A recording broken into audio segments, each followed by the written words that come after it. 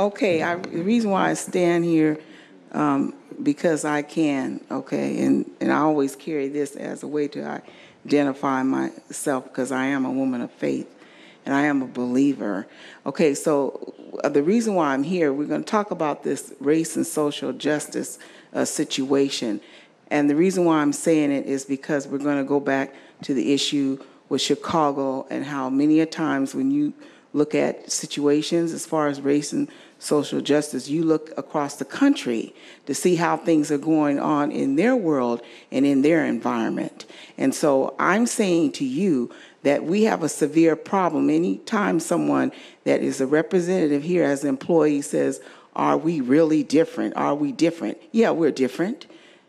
We came here different. I have differences with you right now because I feel that I'm representative of situations that are going on in Chicago right now as a community.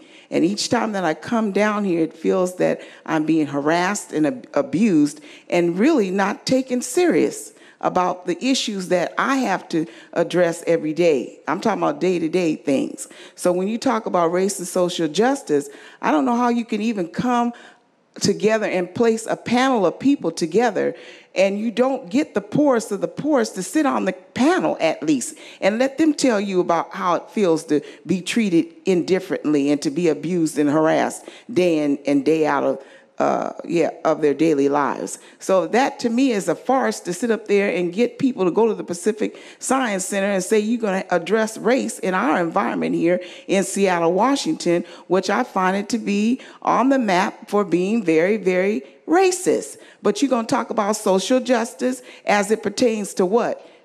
To your liking and to your satisfaction?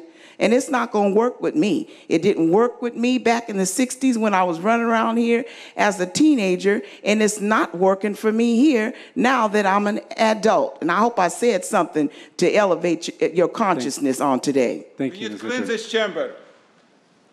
Sam Bellamille's next. Yeah, I'm going to echo what she's saying is that you guys, I mean,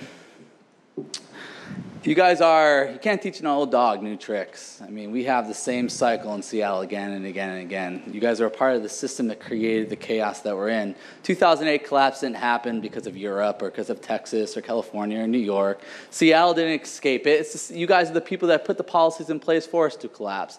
You guys talk about social justice, but you can't, or economic justice, you can't speak to that. You can't because you guys make so much money. You come from a class of people different than any other citizen. Why did we create a government? Why do we even have a government in the first place? It's because we have a community that wants to take care of things together. People come together. The people want this. But instead of having a people's government, we have aristocratic government. We have you as a group of mafia that work together as a bureaucratic institution.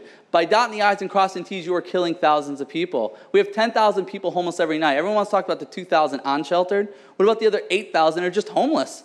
Yeah, they have a shelter, they have a bed to sleep in at night, an emergency shelter, but they still are homeless. That's 10,000. And then, yeah, half of that is children, 5,000 children.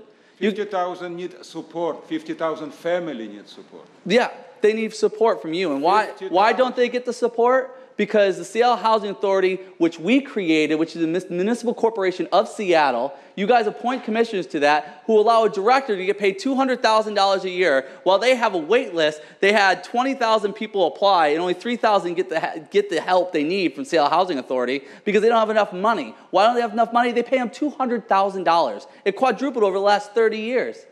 So and the federal limit is $155,000.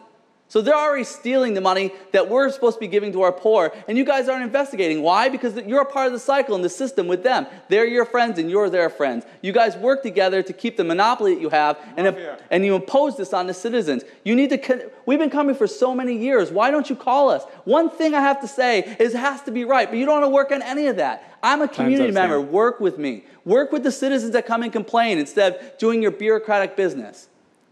Alex? Keep my sign. Hi, my name is Alex Zimerman. You spoke about housing authority. What is we have in housing authorities is a fucking nightmare. Forgive me for my expression. I stay in this business for 25 years. I'm expert. We have a dozen $1 million what is belong to Seattle Housing Authority, King Country Housing Authority, and HUD. If we're talking about this, and everything what is union doing a very small point, cut, fire all commissioner, bring new blood to commissioner. When new commissioner will... the housing authority and take it over yourself. Exactly, or fire everybody. Director, fire one, another third. It's a nightmare. 5 years, we're talking every day about this. Guys, are you freaking idiot? You are generate idiot. You are mafia. You are gangster. How is this possible? If we're talking about this many times, you can have a power fire commissioner. You can do this like this. Never happened for 25 years. And I talk about this from 97. You understand about talking? You guys are mentally sick people. You are psychopath. I cannot find another word.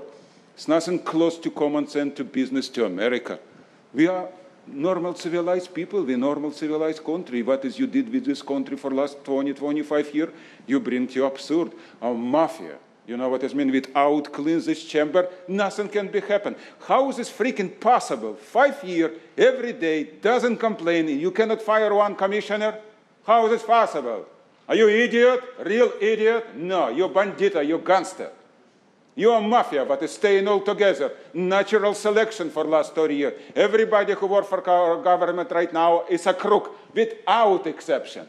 You cannot be normal, civilized, honest man when you work for government. System don't give you this chance. Take out you. Only crook right now work for government. And you crook number one. You more dangerous crook because we vote for you. You always betray us. For years. So, right now I speak to everybody who listen to you. Vote for Sam Bellamio. We will change StandUP-America. Everything. Time's up, crook Alex. like you supposed to be go home. Alex. Or maybe back to England. Next up is Rebecca Soldania. Thank you very much.